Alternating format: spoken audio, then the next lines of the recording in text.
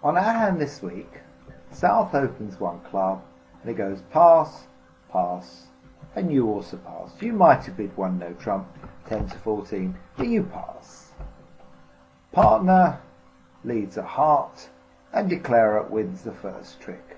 What do you know at the first trick? Well, you know partner's led an unbid suit, the 2 of hearts looks like 4th highest, and you know that partner's got 4, you have 3, so declarer's ace is a singleton ace.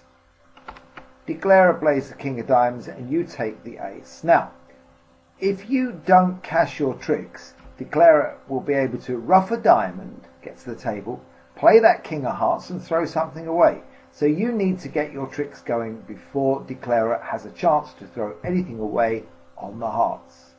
What suit is the suit that's most likely to yield tricks for your side? Well, you can't lead a diamond because declarer is going to win the trick with the queen because he's just played the king. You can't play a heart. So all that is left is to play a spade, leading up to dummy's weakness. You play the 10 and get a very nice surprise when the 10 wins the trick. So you now cash the king to make sure partner doesn't get anything wrong, and another spade.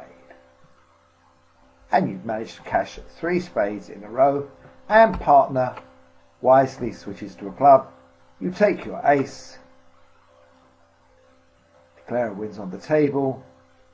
Declarer still needs to dump a diamond or 2 and ruff a diamond, so declarer plays a diamond, trumps a diamond, and manages to make 8 tricks. But the fact that you switched to spades led up to weakness at trick 3 meant that you would hold the contract to 8 tricks instead of letting declarer have an easy run and getting a diamond ruff over trick and also a discard on the king of hearts. You've held him to 8 tricks where he would have certainly made 9 and he might have even made 10.